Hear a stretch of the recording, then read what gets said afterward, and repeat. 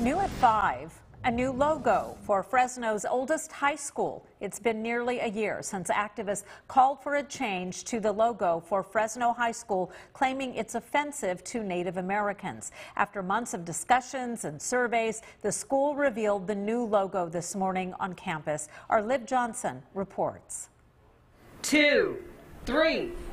Students and staff gathered on the Fresno High campus Wednesday morning to reveal the school's new logo, an image of the historic Royce Hall, and for the sports jerseys, an F within a Warriors shield. We truly felt we had the best of both worlds and are honored to have both of these images represent our Fresno High Warriors. This all began with a Change.org petition started last June by Jamie Nelson, who is of Native American descent and believes the former logo was offensive to that community. It matters a lot to a lot of people, but it also hurts and demeans a group of people that were purposefully extinguished. Protesters against the change were also present at the unveiling. Lori Pastre, a Fresno High alumni who says her parents are of Cherokee Native American descent, believes removing the logo is offensive to Native American heritage. So this depicts pride and courage and bravery, all respectable things. It is not disrespectful in any way.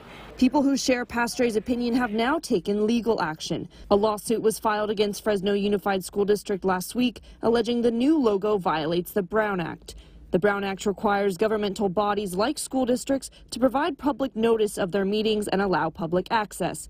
Protesters say because the meetings discussing a logo change were held on Zoom, not everyone was able to access them. Let's reevaluate this and have another vote that's fair and transparent. The school is submitting a budget request to the board next week. They say they don't yet know how much it will cost to change logos throughout the school and on uniforms. Reporting in Fresno, I'm Liv Johnson, KC24, local news that matters.